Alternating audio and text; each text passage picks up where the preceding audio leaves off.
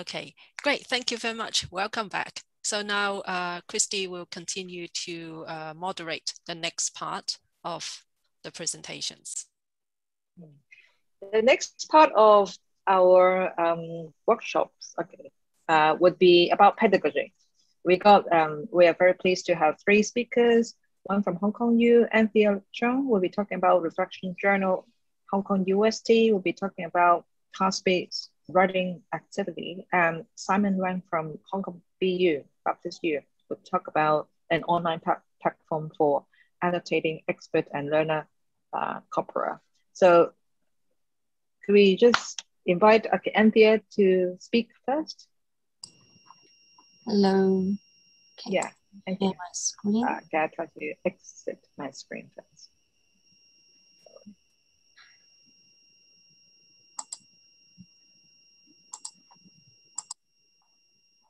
Okay, can you see my screen? Yeah. All right, good afternoon, everyone. I'm Anthea. My topic is using a reflective journal to help students build presentation skills.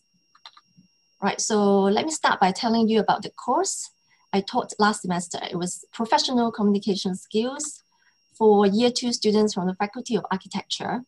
So presentation skills was one of the components with a focus on making spontaneous speeches and handling of Q&A. Right, so at the beginning of the semester, I wondered how much my students already knew about making good spontaneous speeches. So I asked them to produce PowerPoints.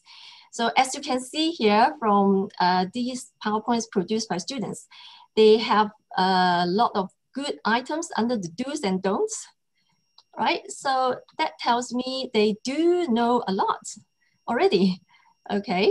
But the problem is they cannot apply what they know. So because we're talking about skills, okay? Yeah, that's quite common to find that. So to make a difference, I decided that I need to support my students to be more reflective in their improvement of, in the acquiring of the skills.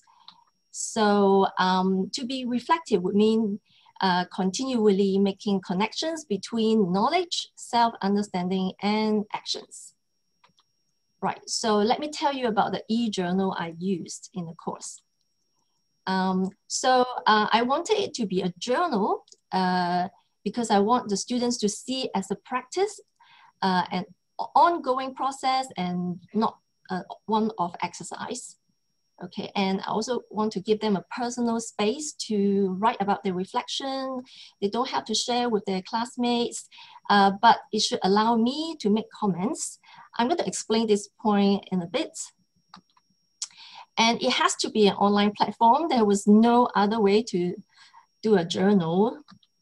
Right, so for Hong Kong U, the learning management system we used was Moodle. And in it, I found the function journal that was able to meet all the needs, which was great.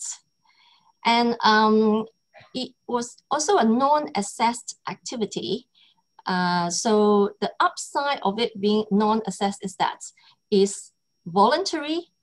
Students will feel a little pressure to do it, thereby making the reflection more genuine.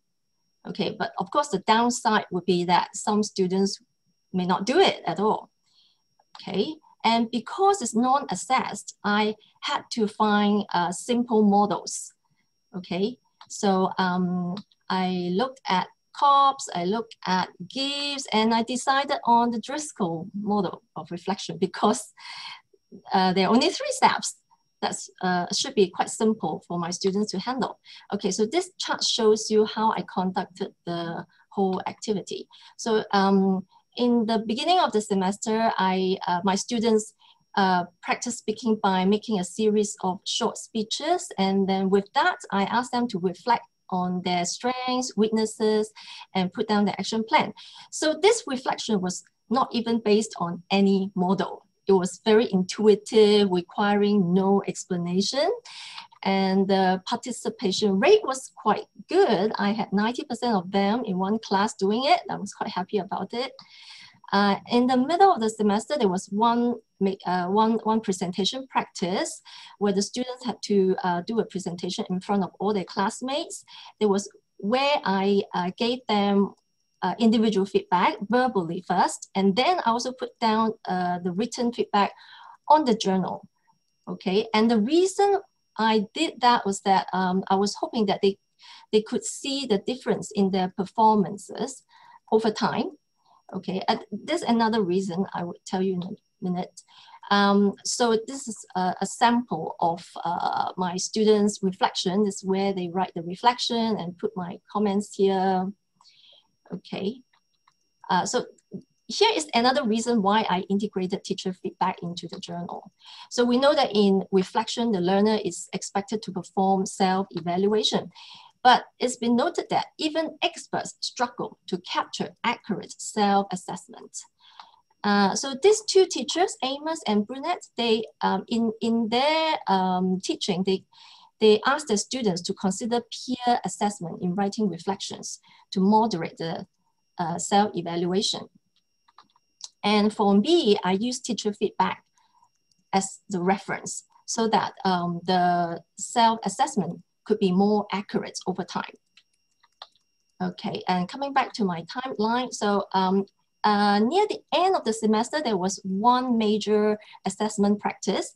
With that, I asked my student to write another round of reflection using the Driscoll's model this time. And the participation rate was a lot lower. I reckon the reason was that it was end of the semester and the students were probably busy with their own assignments, and it was not easy, you know, for them to find time to do an out-of-class activity. And then this reflection writing has to be done out of class, not during class time. Okay. And also for those who put down the feedback, put down the reflection, I gave them also some informal comments. Okay, here is some sample from my students for the second round of reflection activity. Okay, and I would say that for those who did the reflection, they did a good job, I would say. Yeah, okay. Right, so here comes my conclusion of my experience. I find that students need to be motivated to participate in a non-assessed reflection activities. Right, and so one thing is that there should be some well-defined experiences to reflect on. And also, I find that students seem to have higher motivation when they perceive the reflection will lead to better future performance. In other words, it's better to do it in the early semester to get the results. You know, to make them feel that, you know, they can use the reflection to create better performance. But actually these two requirements are conflicting. Okay, yeah, if you think about it, you know, as teachers, I have to strike a balance between these two. Okay, and well, lastly, just some useful pointers from literature about doing reflection with students. It's useful to remind students to make connections between the theoretical understanding, that's what they were taught, with their personal experience. So when they can make the connection, that's when deeper learning can happen. Okay, the other point is that the model chosen should act as a guide rather than an overly prescriptive set of rules to encourage authenticity of students' reflection. I think it's genuine reflection that will really help students to reap the most benefit from such activity. Okay, so with that, I end my presentation. Thank you, Anthea. Now we have Dr. Koilu to talk about task-based writing activity to enhance student engagement. Hi, everyone. My name is Yilmaz Koilu. Let me share my screen very quickly. And I'm going to time myself. Okay, so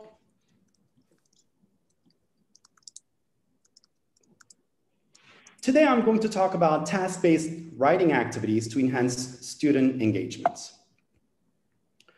Here is the agenda. First, I'm going to briefly talk about task-based language teaching. Then I'll talk about writing instruction through the lens of task-based language teaching. Then I'll focus on purpose, context, and audience and why they are significant in writing instruction. I will end with 2 task-based writing activities that I asked my students to do this semester in one of my classes. Very briefly, what is task-based language teaching? It's using tasks as a means to teach language, right? But what is a task? In language pedagogy, task is the unit of analysis throughout the course design, in implementation and evaluation intended to meet the communicative needs of learners. A task is a language learning endeavor that requires students to comprehend, manipulate, and produce target forms while they perform some work plans. When we are using task-based language teaching, we need to ask ourselves, what are the needs of my students? What are the actual tasks that my students need to complete in real life using the target language? What are some pedagogic tasks that I can carry out, that I can create based on genuine tasks through the completion of which my students can acquire the target language? So let's look at writing instruction through the lens of task-based language teaching. What is writing? First of all, writing, when defined broadly, includes visual, digital, and inscriptional modes of communication. It's essential to all academic and civic endeavors. Writing enables scholarly exchange of ideas. It facilitates civic and professional participation. It inspires creativity and innovation. It transforms students into leaders, activists, inventors, artists, teachers, and citizens of the world. So what should we do as in our role as English as a foreign or English as a second language teachers in teaching writing? We need to ensure that all students develop sophisticated communicative strategies through understanding their own writing processes, assessing the context and audiences for their ideas, and articulating their messages clearly, passionately, and persuasively. We need to make sure that we clearly communicate to the students what the topic is, some information about context, the reasons for writing, and the audience of the text. Let's look more critically at the importance of purpose, context, and audience in writing instruction. Sometimes we have some writing prompts that are extensively used in EFL, ESL classes, and there is no reference to purpose, context, and audience. Here are some examples. Do you think that the death penalty should be abolished in the US? Is it better to live in a city or in the countryside? Why? Do you prefer to fly, to take a train, or drive when you travel? Why? Do you agree that computer games lead to violence? And it goes on. And when students are asked to write things based on these prompts, they don't know why they're writing, right? So we have to be careful about purpose, context, and audience in writing. But what is purpose? So students need to know what the purpose for writing is. What will be achieved through the act of writing? What is the function of writing except for language practice? They need to know about the context. What is the topic to write? Who are the students? Are the students assuming different personalities for the purpose of the writing? Or do they have sufficient background information about the issues surrounding the topic? As for audience, who is the audience? Who are the students writing the text for, right? Based on these considerations, here are some genuine tasks: writing an email to a professor, applying for graduate school, writing a statement of purpose, texting and chatting with an English-speaking friend through social media, writing an email to Cathay Pacific for a refund for a canceled flight due to the coronavirus, or similarly, writing an email to a hotel in Hong Kong to lengthen our stay from 2 to 3 weeks because the quarantine requirements have changed. I hope that doesn't happen to you. But these are genuine writing tasks, right?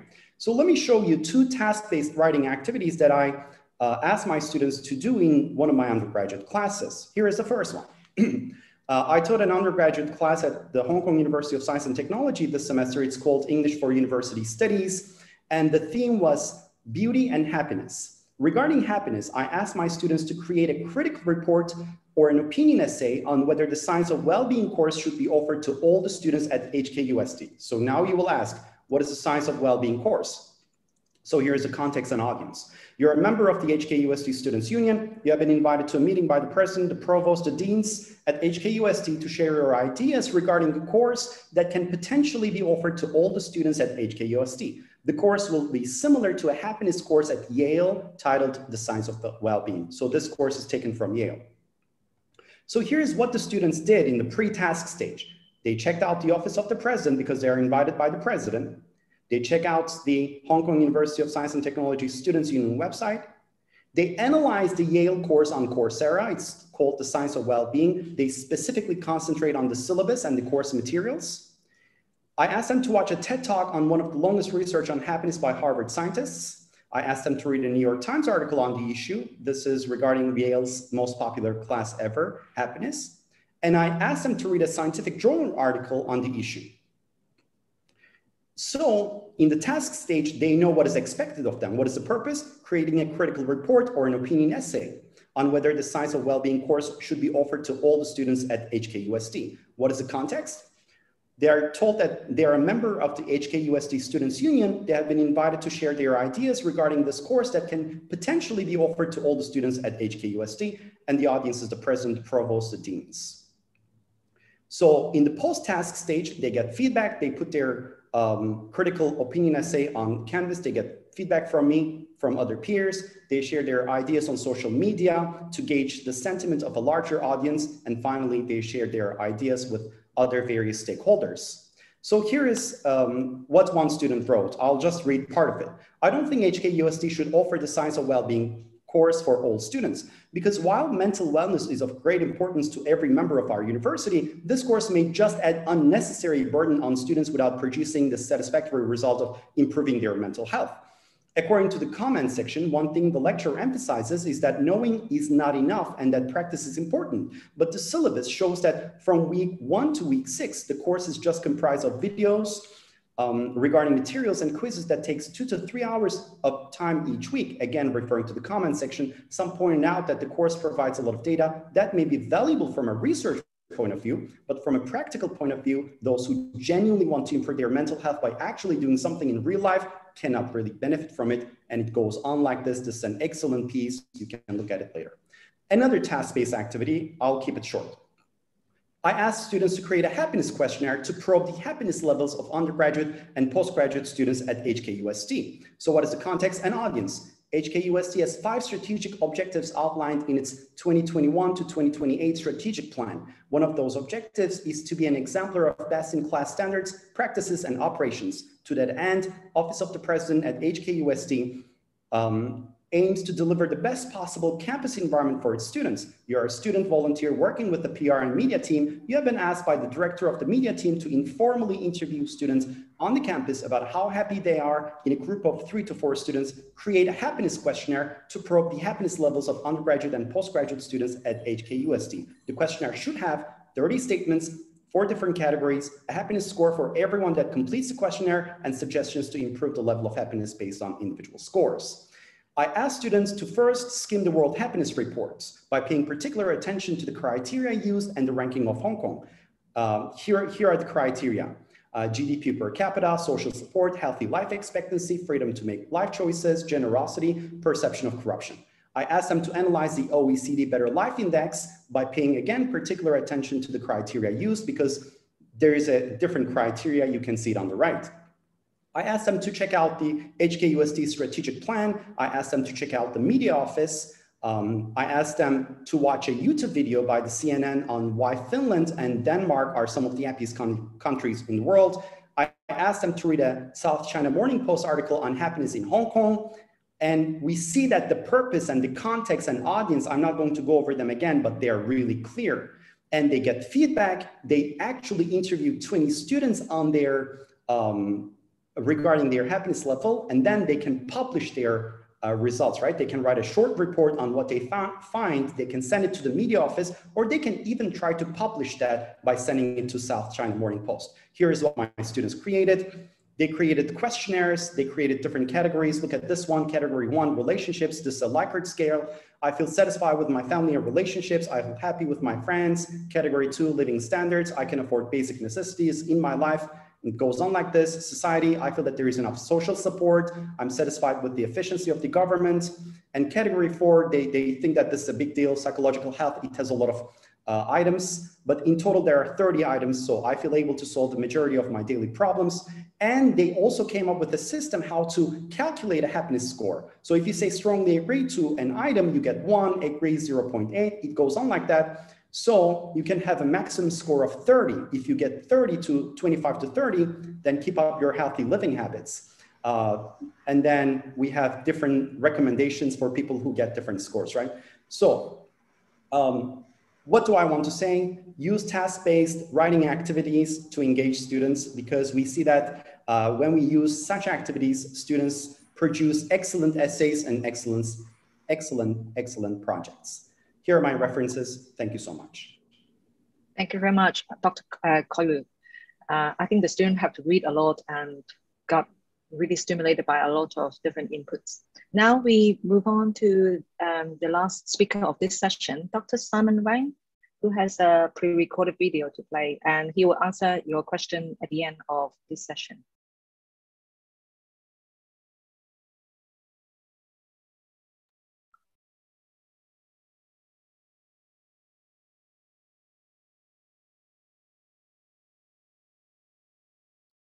Hi, my name is Simon Wang. I'm working at the Language Center, Hong Kong Baptist University. I'm sorry that I cannot join the presentation live. Instead, I have to do this video, but hopefully I can join the discussion later. Thank you.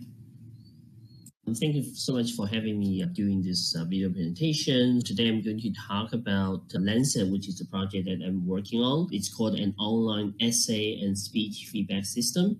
We use this system to annotate the experts' presentations, scripts, and also their published text, as well as students' assignment. It's still a work in progress, but today I'm going to give you some quick demo explaining how it works. Basically, we've got two types of people. We've got experts, and they've got oral presentation online, so we can find a lot of them in YouTube. And they also got published text, which we can use to teach students how to write. And then we've got students' oral presentation, and we've got students' assignment. So whenever we've got oral presentation or audio text, we need to transcribe it using our tool. So basically, we just send the audio file to Google, and Google will transcribe for us, and we get the transcript back. So using the API. And the service is not completely free, but it's quite affordable. So if it's oral presentation, we got a text, we got the transcript. If it's the text or assignment, we just get the text right away. And then we're going to go ahead and annotate using the comments that we build in the comment banks. So that's basically what we do here. The first thing I will talk about is why we want to transcribe our presentation. Now, we're all language teachers and we watch a lot of students' presentations.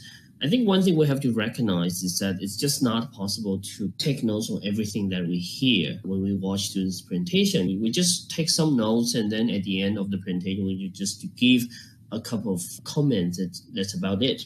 And compare that with the way we teach students writing, how we actually take a much closer look at the students' writing and give them much more comprehensive feedback on their writing. Now, once we have the script, it's all different. Because through examining the scripts, we will be able to see a lot of different things. Like we can see whether the students are making any grammatical errors or they are using sophisticated grammatical structures in terms of the word choice, whether they are making the choices idiomatic, that they're using the right appropriate collocation, or maybe there's some errors in word choice they have to work on, and also lack of coherence, or they have achieved coherence. So these are all the issues.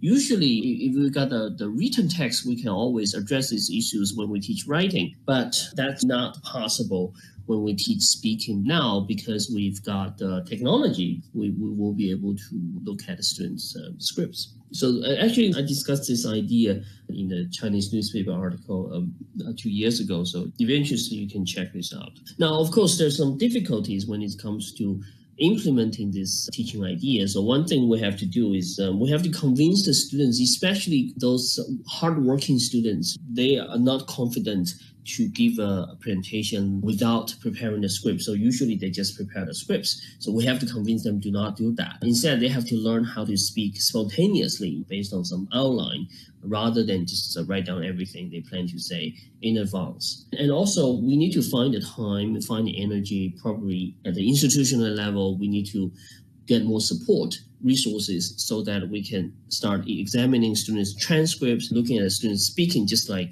they're writing. And I think that's not easy. That's quite challenging, because if we're used to the old way of teaching speaking, why do we want to change? I think that's always a problem. And also we have to convince the students to try to spend some time improve their oral presentation based on the feedback that we give them. Then that's again a very difficult thing, because the students have to be very strongly motivated in order to do that. Now I'm going to just do a quick demo. So one demo here is basically what we can do is just say we can ask students to prepare some outline for their talk, and then they can record the speech. So for now, I'm not going to do the outline, so they just select the teacher and start recording. And so I'm not going to put the outline here, but instead I will just say, so I'm going to go ahead and do a quick demonstration in terms of how the students can record their speech and then generate the transcript. So once we finish the recording, we can just go ahead and generate. But of course, this is just one sentence. And once we've got this, we can do a quick preview, and then we can submit it. And the teachers can play this back. So I'm going to go ahead and do it in terms of how the students can record their speech, and they can also add comments. And they can also add a comment using comments from the comment bank as well. And here's a completed assignment that, as you can see here, there's actually some errors in the transcript, but again, the teacher can play it back. So basically, and they can add comments again. All right, very quickly, I want to talk about the comment bank. I don't have time to do the demo, but I will give you a link. You can come back to look at the more details information. Imagine there's a comment bank, and we can make comments to the student's text or expert's text. And whenever we make a comment, we can then add a comment to the comment bank, all right? And once there's a comment in the comment bank, we can use it again. We can reuse it. We can record it by using the sharp sign with some keywords. So you just type the sharp sign, and you will find that comment, and you can reuse it. And another feature of this system is that we create an information page for each comment. So there's more information about the comment along with a list of examples. And we click on the example, we can go back to the context in which the comment was given. So that would be very useful for teachers to actually look at all the different examples related to this comment. And finally, I want to invite you to join me. If you find this project interesting, feel free to contact with me, and maybe we can find more money to further develop this tool. So here's the link and my contact info.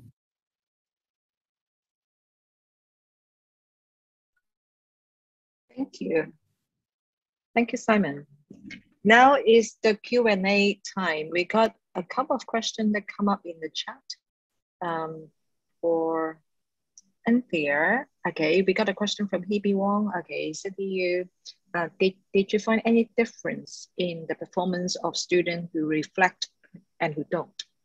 Yeah, Hebe, thank you for the question. That's an interesting question. I haven't looked it up yet because I have just finished marking all the assignments. But I suspect, those who perform the reflections are the more conscientious students, so they tend to do well anyway. But I do hope that the weaker students will benefit from the exercise, even though they don't do the second round, but they have an idea of what it is like to reflect, and they will adopt it in the future. Thank you. There are two questions for Simon. Seems that people are more interested in the techie stuff. Okay, what kind of software is used in building the feedback? Right. Yeah. Sorry for not doing the live. Is there's the video editing. So basically, we send all the audio files to Google. Google has got a voice-to-text API, application programming interface. So we don't really know all the details about transcribing, but we just send the files over, and almost instantaneously we will get the text back. Of course, the problem is we don't always have the kind of control over the quality of the transcription. So, but I think the technology has become quite mature. So overall, I think it's quite has quite a bit of potential, to be useful. So it is the platform and just an in-house platform? For now, yes, because our users needs to log on with HKBU email address, and we built this with hiring a full-time programmer with some funding from the university. Yes, but we share all the codes in GitHub. So if anyone who wants to further develop it, they can just go to GitHub and reuse the codes. Yes. Oh, that would be interesting for GitHub. There's a question from Polyu J. what would be the accuracy level of the transcription for student users? I don't really have any kind of concrete quantitative information to answer that question yet, but my general impression is over 90% for reasonably good students. And I also feel like some of the errors can actually be used for pedagogical purposes. Sometimes when students are not speaking in an idiomatic way, that tends to generate errors because the Google program is actually corpus-based. So I do feel like some of the errors could be used for teaching as well. Thank you. Right. Any question from the floor to the speakers? I do have a question for Dr. Koi Lu. Do you think can the student handle reading Stanford material and writing with the context to the precedent of?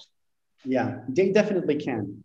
I think we are sometimes underestimating the potential of our students. I think they really can. I know we are coming from like really great universities, all of us. So I'm sure that my students can, your students can, everybody can, as long as we provide them with some authentic materials that will really engage them, not some outdated materials. So that's why in my classes, I try to make sure that I give them stuff that is relevant right now, today, rather than them working on something that was published like 10 years ago or 15 years ago that is not relevant now. So we have to take into consideration, for example, the effect of the coronavirus and this pandemic and everything else. So yeah, I think they can handle that. All right. And one question for you, do you have to change the task each semester? I try to, yeah, I try to adopt new things because like based on what is happening during that time, like this semester, there were two themes in my classroom. One was beauty and the other one was happiness. The second one was happiness. So I was always trying to incorporate like some actual genuine tasks that the students needed to carry out in their real life, really. So yeah, this requires some work on the part of the teacher, but I think it's doable really because we have a lot of amazing resources. Thank you. Lilian, is it time for the next session? Yes, right, Lucas. Yes, Lucas okay. is actually the one helping to keep the time. Okay, so I'll give the, let's move on to LP. Okay. The last one is. So thanks for staying with us. So the last section, it's about practices that refers to practices related to scholarship of teaching and learning. And first we will have Sarah Carmichael from the UST sharing with us about ethics in scholarship of teaching and learning. So over to you, Sarah.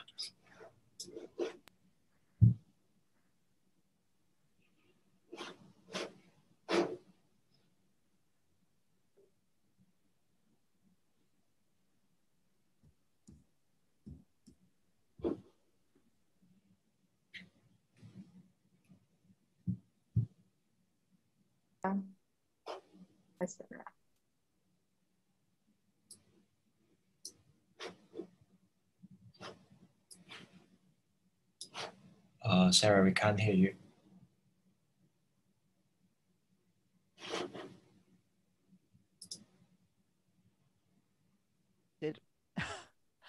All right, let me start again. I'll share my screen again.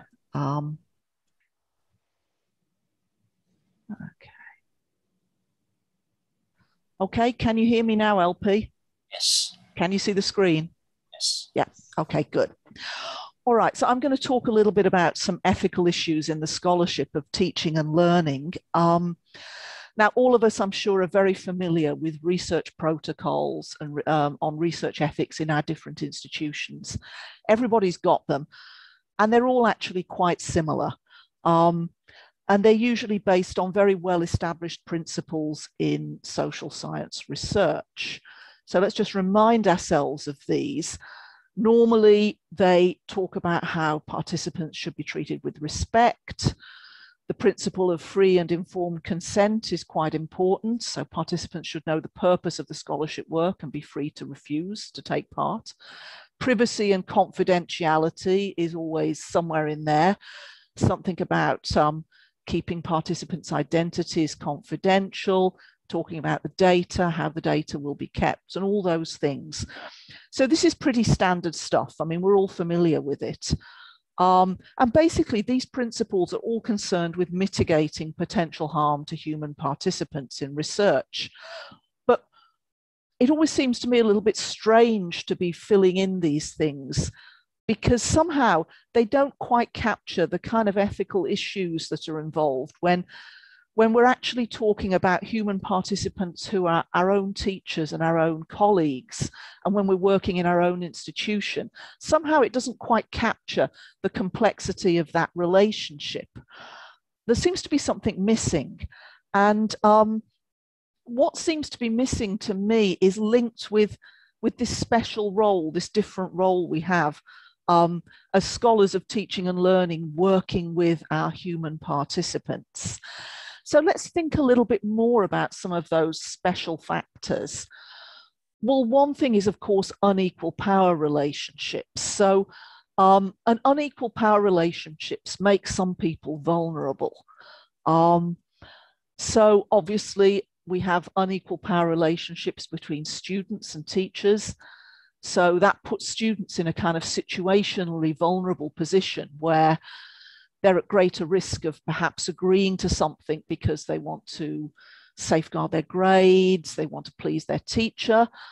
So that's a danger. Junior colleagues may very well feel some sort of pressure to take part in a senior colleague's research study, maybe feel pressure to be observed or videoed teaching, all sorts of things. So there's this kind of situational vulnerability because of the nature of our scholarship work. And of course, there's consent for minors, which is kind of an issue with a lot of us with year one students. So unequal power relationships is one thing. Another issue is this kind of dual role as both educators and scholars. So we're neither, well, we're both things at the same time. And this creates potential conflicts of interest. So research methodology isn't always a very good fit with effective teaching. So for example, if we're doing scholarship work, can we ever justify the use of a control group, which we may want to do for very good reasons? Might we be in danger of being accused of favoritism if one group only gets given something good? And can we justify asking students or colleagues to spend more time on work for our scholarship inquiry, work that actually benefits us? So there's all these potential conflicts of interest. And somehow this isn't really captured by those standard research ethics forms and protocols. So maybe when we start thinking about ethics and the scholarship of teaching and learning, we need to go beyond mitigating potential harm. So just trying not to hurt our participants isn't really enough. So maybe it's more productive to think about ethics in a more kind of positive and dynamic way, rather than focusing more on the mitigating of harm. So maybe one way to do it is to put our initial focus on what are we doing that's good. So what benefits might result from the scholarship activity? I mean, what benefits for the students, the colleagues, the institution or the unit, and for the wider community of educators and scholars? Because again, we're talking about this dual role we have as teachers and scholars. And we also need to think about what impact that this scholarship activity might have. I mean, we're asking people to spend time. We're asking colleagues to spend time, and we're asking students to spend time. So would the impact be just on our classes, on a course, or the whole institution? Or might it have wider impact in the community, whether that's the teaching community or the research community? And does this impact justify the time that people are going to spend? Okay, I'm no expert on this. I mean, this is all my results of, this is all me just reading. And I found there's actually a lot of really useful stuff out there. A lot of people are thinking about this, both in our field and in other academic fields. And something I found that I thought was really useful was this matrix, which I've just adapted from Healy et al. The references are on the final slide. And I just thought this was a really nice matrix for us to ask ourselves what we're doing and to try and ensure that our scholarship work is ethical. And what I like about this is that we've got the stakeholders, and it looks at the different levels of scholarship work. So, okay, here, you know, substitute your own institution. So it looks at the kind of scholarship work that we might do at quite a sort of minor level, I'll say minor, a small scale scholarship when we're just looking at our own institution. And then it also looks at how we might impact teachers in other institutions. So it looks at the scholarship inquiry from the perspective of teachers.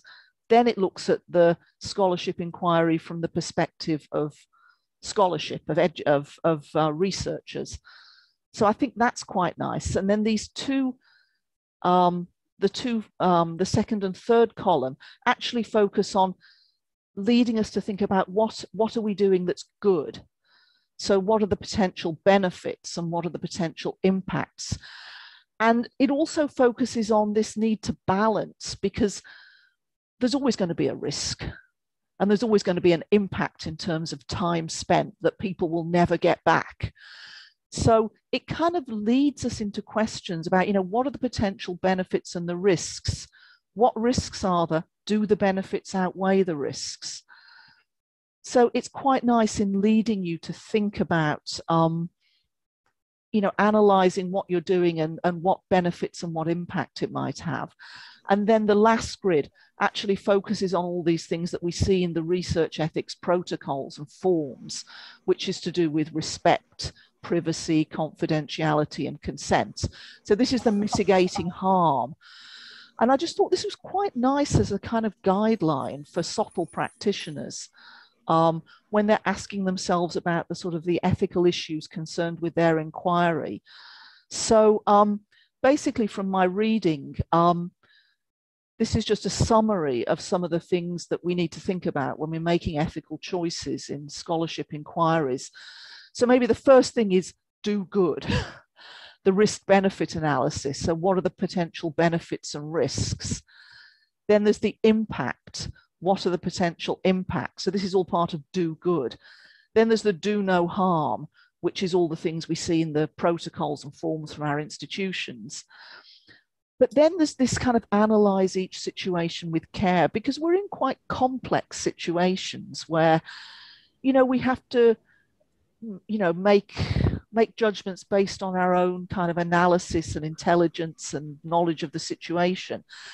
Ethics in education can't be prescriptive, and we need to analyze each situation differently to make ethically appropriate choices. And then finally, be aware of the rules. Make sure you know what the procedures are in your institution and also what local legislation says. So basically, this is just a summary of some of the reading I've been doing, and here's a few references of things that I found particularly useful. I mean, I found this Healy article very useful, but there's loads of stuff around. So yeah, basically that's all I've got to say. I think I've kept within my 8 minutes. Thank you. Sarah, thank you. Thanks. Okay. Let me stop sharing. Then we have Jason and Doreen, also my UST colleagues, sharing with us their reflection on use of academic blogs. Okay. Hi, everyone. Can you see the share screen of the PowerPoint? Not yet. Not yet. Okay. Let me try again. Yeah, can you see the PowerPoint? Yes. Yes. Okay. So thank you very much for attending our session. So let's get started. Okay, our topic is yes, no, or maybe. It is actually a reflection of our experience of introducing academic blogs to support knowledge transfer with our colleagues at the Language Center at Hong Kong UST. So we'll talk about the potential and challenges in our, well, less than 1 year launch of our platform. So Doreen will give you a quick overview of what we did with the platform. So after you, Doreen. Thank you very much, Jason. Hello, everyone. My name is Doreen. I am the leader of the development team of this digital platform for scholarship. So before we share with you our reflection on how using academic blocks works in knowledge transfer in our trial, I'd like to share with you briefly the purposes and the design of this platform. The purposes of developing this platform is to engage the CLE members to showcase our scholarly work, to share our views on and experience in language teaching and learning, and collaborate with colleagues in the field of language education within and beyond CLE in order to support the development of scholarship of language teaching and learning in CLE. So next slide, please. The design of this platform is based on the framework for educational blogging by Dan and Yuan in 2011. In this framework, I positioned our platform in the cognitive dimension down there. So the design of the platform is intended to provide spaces and features that encourage and support activities for self-reflection and reflective dialogue. So far, there are three main features developed to support these potential interactive activities. There are namely publications, scholarship corner, and events. Publication is a space for our colleagues to post their reviewed publications and works in progress. Scholarship corner is in a form of academic blogs, and event is for our colleagues to promote and invite colleagues to participate in scholarly events. So the following is how our platform look. So you can see that the three major features are there. Perhaps let's show you a bit more what's in the scholarship corner, which is the focus of the sharing today. So in it, you can see that this is where our colleague blog and to make and receive comments. So this platform was piloted in August last year and was officially launched to the whole center in January this year. In these 10 months of time, in our observation and periodical surveys, we see colleagues faced the following challenges when using the platform. Next slide, please. Jason, next slide, please. Thank you. So the challenges faced by our colleagues are, say, for example, what to post, how to post, who will see their post, which is more related to their concerns in privacy, who will see the comments, who can manage the comments, which is more related to like security issues. What is the moderation process like, who are going to review their posts, and their unfamiliarity with academic blogging, for example, format, layout, style, and even content.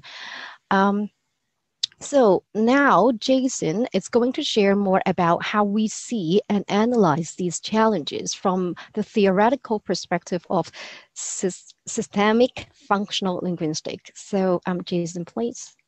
Thank you, Doreen. So to analyze the challenges over the concerns of the academic blogs, we find the concepts of genre and register of holiday systemic functional linguistics pretty useful. First of all, as members of the development team, we see our roles. Well, we have an important role to play to help colleagues to understand the social purpose of academic blogs. That is to showcase, to share, and to collaborate with each other. And also the concerns over field mode, field tenor and mode, that is what to post, who can see and comment on the post, and also how to post should also be addressed. The reality is we see there's a bit of a learning curve for both the development team as mentors to support our colleagues, and also it can be a bit challenging for our colleagues as content consumer and producers as well. And that's why we put yes, no, or maybe in the title of our presentation to show different levels of participation during our first year of launch of the DPS. Well, meanwhile, despite the challenges, we still identify some goodies from our DPS experience. We see there's a great potential in the DPS or academic blocks as a common space and endeavor for asynchronous sharing and also for overcoming spatial segregation. I'm sure this is very important during this time of the COVID, and we believe it will continue to be very useful after COVID. Also, we also see the potential for colleagues to learn and engage with each other through trial and error and to benefit from peer feedback. We believe academic blocks as an affinity space, to borrow the concept from James Poggi, well, it allows us colleagues to participate at their own pace, from peripheral viewing and following to leading and mentoring, maybe at a later stage. So Doreen will conclude with some takeaways. Yes. Okay.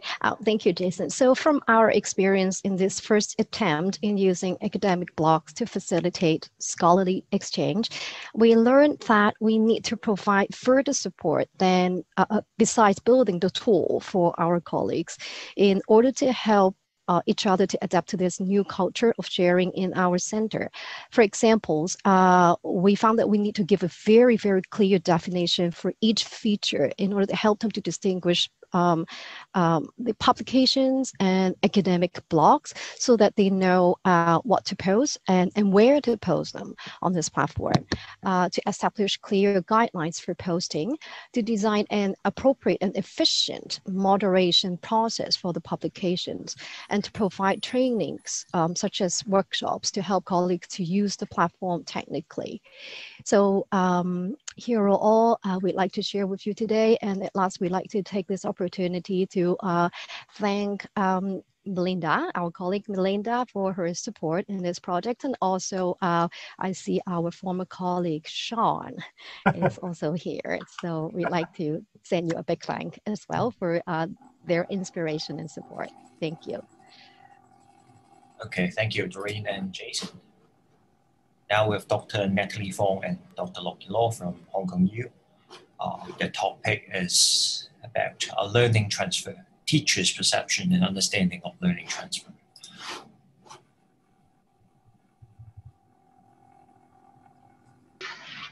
Thank you. All right, good afternoon. Welcome to this sharing section. I'm Natalie.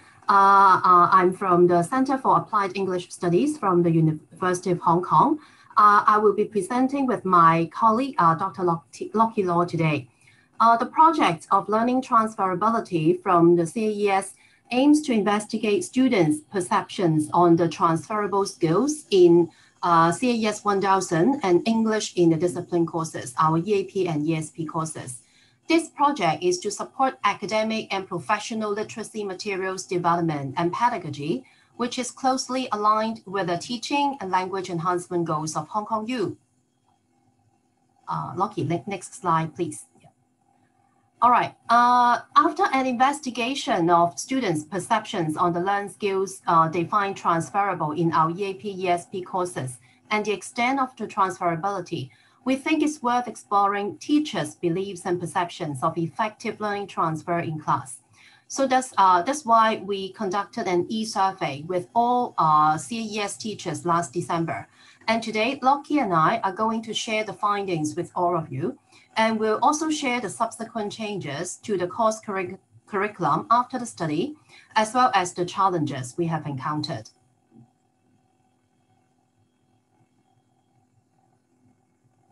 Since the start of the project in October 2018, 17 EAP ESP courses across 5 faculties, including architecture, arts, education, social sciences, and engineering, have been involved in the project, and nearly 3,000 students completed the e-survey. And for the e-survey with the CAES teachers, we have obtained responses from 8 program coordinators and 15 course teachers. Let's have a look at the aims of the e-survey. It aims to understand teachers' perceptions of learning transfer and to explore teachers' perspectives of how to promote learning transfer in classrooms and make transfer happen more effectively. Let me take you through to the qualitative findings that we obtained from the e-survey. When asked, how do teachers encourage their teaching team to introduce the concept of learning transfer to their students? I selected some quotes of teachers' comments in the e-survey. From these quotes, we have learned that we should enable our teachers to understand the notion of learning transfer and know more about what can be transferable from students' studies. And let's have a look at the last one. Explain to my teaching team why students need to take our course. I think it's very important especially for the program coordinators to explain to our teachers why our students have to take our course, the relevance of our course to their study, in order to help them learn how to transfer the skills to other learning contexts. Let's have a look at more qualitative comments from teachers in the e-survey. Teachers are also encouraged to explain to the class what can be used and applied to future courses and to workplace-related tasks. So you see two direct quotes here. Have a look at the first one. This program coordinator suggested sometimes they'll use reflection activities and student sharing. And another program coordinator shared, they would tell the teachers to explain or reiterate the notion that what students learn in the course and how they could apply to future courses or to workplace-related tasks. Another question, when teachers were asked, how did they support their students to help them be more aware of learning transfer? Let's have a look at their sharing. They would help students to see the connections between the learning across the wider university curriculum. They would ask students to explicitly talk about that, what they have learned, what they will transfer or have transferred. And some of the teachers also suggested they will ask the students point out the similarities and differences, how certain skills could be applied in other learning contexts. And I think the suggestion here is to draw relevance to the applicability of course learning outcomes to other learning contexts, and also discuss how this could be used in other class as well. So now I would like to pass it to Lockie. He will be sharing with us the good practice of learning transfer. Lockie, please. Hello, everybody. So I'm going to talk about the good practice of learning transfer. Okay. So from the e-survey that we've collected, we have asked several questions. And now, as you can see from this slide, we have ranked these questions according to this number of strongly agreed and then by agreed. So if you look at number 9, question number 9, well, most of the teachers have chosen that that teachers should verbally emphasize the relevance of learned academic literacy skills to students' subject courses during the teaching. Number 10, teachers should play a key role to help students develop their awareness of learning transfer in order to make transfer happen more effectively. Number 8, asking students to reflect their transfer experience of academic English skills. And then number 7, that the teachers say that they're explicit in their teaching in terms of in-class discussions with students. So to build up that connections between academic literacy skills that students have learned in the class and then their discipline-specific skills they need in their faculty courses. And finally, we have number 6. Teachers say that they are proficient at the transfer within the student's expertise. So we have other good practices of promoting learning transfer also coming from the teachers. For example, the first one is constantly reminding students that the skills that they acquired in class are not just for the English learning, but also is to help them succeed in other English-mediated academic classes. Second point, it's very important to use authentic material, obviously from the courses that they're taking, but also very importantly, the workplaces that is related to their majors. Finally, we have some warm-up activities or reflections for students, particularly like, for example, here, think of a situations or job where having good speaking skills might be useful to them. Okay, continuing, so we have also got teachers saying that, well, maybe using peer feedback and also teacher-students consultation to raise students' awareness, asking students to identify types of assignments that they are expected to do in their faculty courses and highlight connections between those tasks that they need to do. And here we have a quote from our teacher as well, very, very interesting one, and very, very in-depth as well. So exchange of writing experience in discussions between students of varying studying disciplines and have students come up with commonalities of shared practices in academic writing. So that basically summarizes all the previous points. And then from the suggestions from the program coordinators, they have suggested that the students can use the, sorry, something wrong with my screen here, sorry. Oops, so sorry. Okay, bringing that back up, okay. Are you, can you see? Yes. Okay, thank you. Yes. Oh, great, oh, so, okay. So understanding students' disciplines, knowing that their EAP and ESP skills that students need to apply to their discipline-specific subjects, raising teachers' teams awareness, which is one of the most important, but also the most difficult for the program coordinators, introducing the course ethos more clearly, and then organizing more reflective activities, sharing among students, finally offer more examples of learning transfer to students. So I'll pass the time back to Natalie to talk about the challenges of learning transfer. All right, thank you, Lockie. Let's have a look at some challenges of promoting learning transfer to classes. From the e-survey, the program coordinators and the course teachers shared with us their insights. They thought that there actually is time gap and contextual difference between learning and applying. So what are the immediate effects of our courses? So it's very important for us to let our students know the relevance of our course to the future study. And of course, it takes time to have perception change and how to encourage content teachers to acknowledge the importance of specific academic literacy skills. All right, so that's why close collaboration with subject knowledge teachers is very important. Next slide, yeah.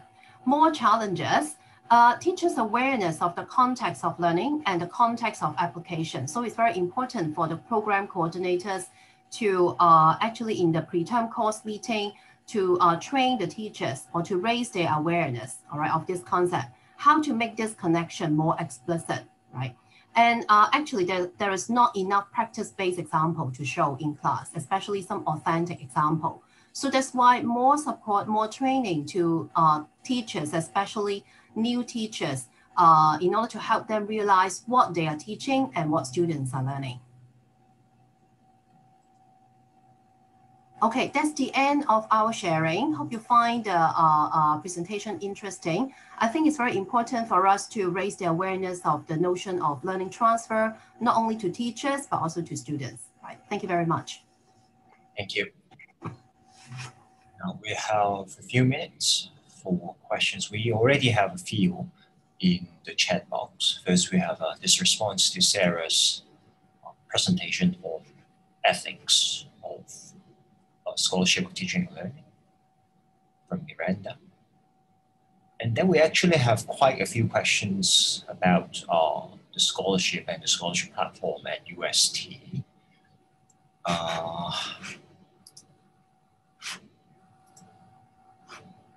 Say,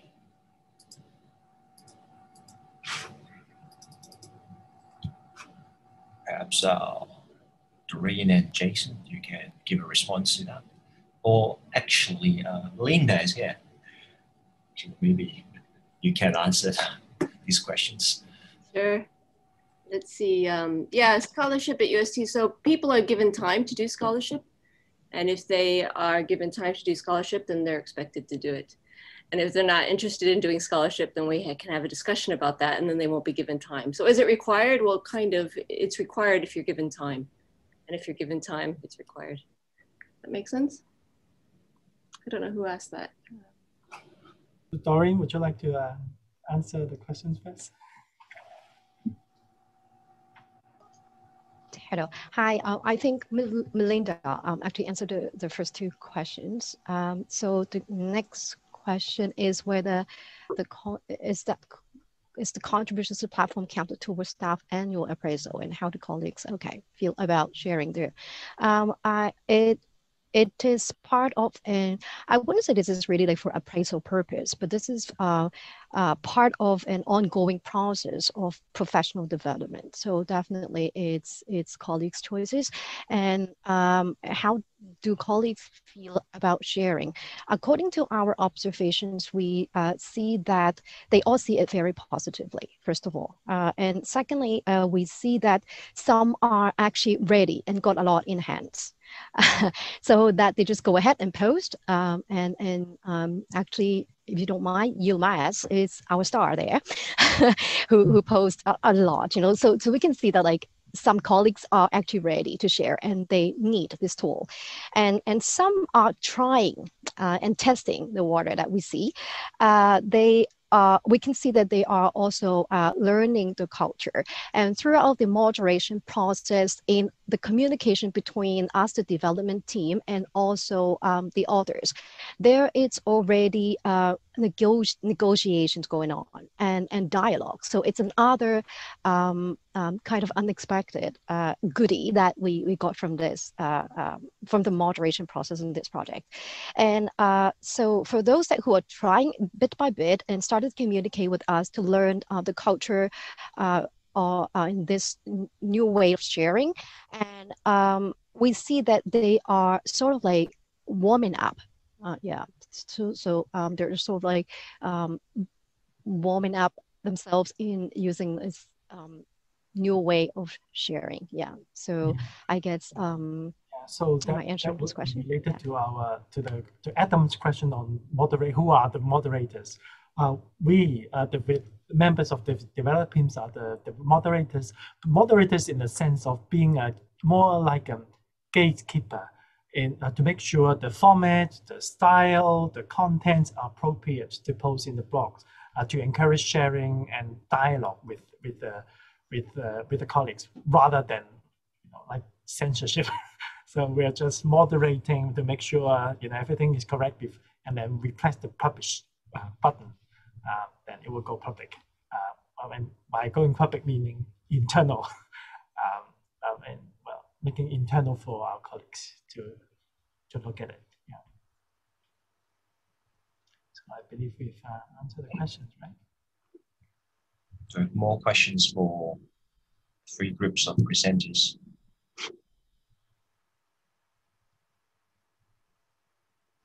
Okay, if not, I can hand over back to Lillian for the. I have one more question for Jason. Yeah. Jason, like, I'm not like the format of an academic blog. Is it decided already, or is it still fluid? Like, I'm wondering, like, if someone did something very different to what you were expecting, should you say no, that's not acceptable, or maybe think, well, that's possible? Well, it's a very good question, and well, maybe Sean is a better person to answer the question. Yeah, maybe. Yeah. Actually, to me, when I look at blogs, students' blog, academic blogs, blogs written by faculty members, actually comes in many different forms. Mostly, people share academics share their ideas, their initial ideas about how to look at a current issue, or how to apply certain academic concept in analyzing something. So it can be many things. Sometimes it can be a video. It can be anything. So at the moment, I don't see there's a standard like formula or discursive features for a particular blog. But for our DPS platform, we want to make sure that what our colleagues post can generate response and generate discussion with the colleagues. So it shouldn't be just one way.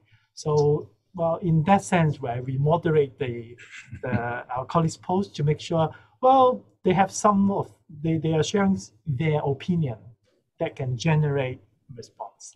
Yeah, so we have some requirements, right, for the blog post. Am I correct, Doreen?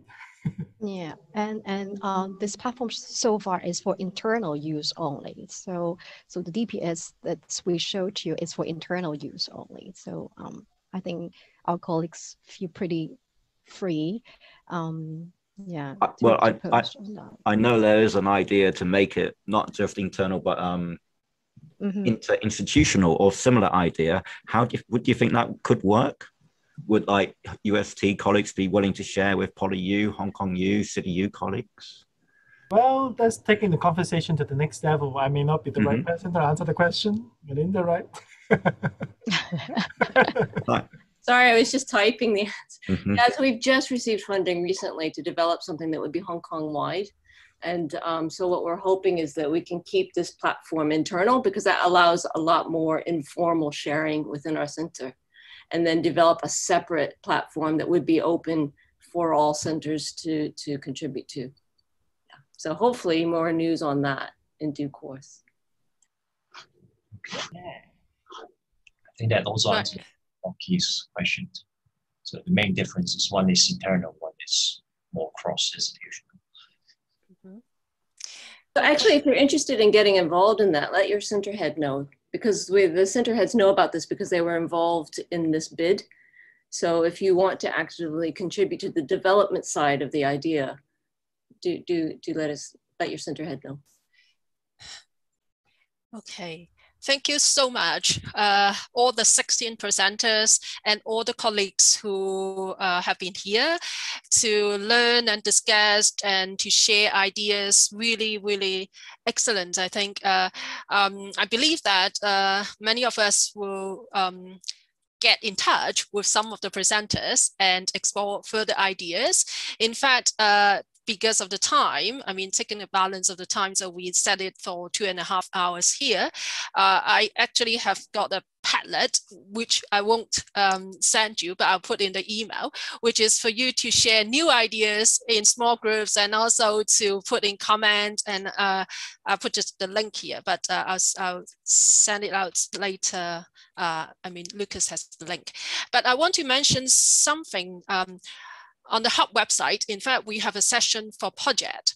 So you see that here, all the project, but many of the presentations just now that we have seen, because they are really recent project, we don't have the information here. So I really encourage you to send us the information and we'll update this here. So you can see the, the project submitted by different centers posted under project here. So they are also being categorized into these main sessions here. Right. So yeah, so you can see the, so you can see the details. For example, if you go to say this one, right? So you can see the names and the members and the summary of the project. Some also got the links to their project, so a lot of information here. So get in touch with colleagues, and even though the time here is short, I think it really has given us a good opportunity to learn from each other, really know what has been going on in different centers and know about different recent projects. So you could stay behind, please, to continue to talk. But I'm also aware of the time. So I know that colleagues have commitment you would like to go to. So yes. We promote for next week, next Tuesday. True. Thanks, Christy, for reminding me. Yes, next Tuesday, and in fact, this Friday and next Friday, we have 3 more events. So this Friday, we have the one on face-to-face, remote, and on-demand teaching related to developing and delivering writing courses for the disciplines. So it will get into really much detailed about teaching in the disciplines and in relation to different environment. And next Tuesday, we have our sharing session on post-COVID classroom. So that is really something related to everyone of us. So looking forward to next semester. We have heard about what will happen at Hong Kong U. I believe the other universities, you also have heard about next next year's arrangement, at least for the first semester. So we will come together to share, and there we will also have 10 to 12 presentations, all right, from colleagues from different centers. And next Friday, we have another session on teaching in the discipline, focusing on presentation courses. So thank you so much, colleagues, and please feel free to stay behind really to continue your conversation, to discuss with each other. So great to see everybody here.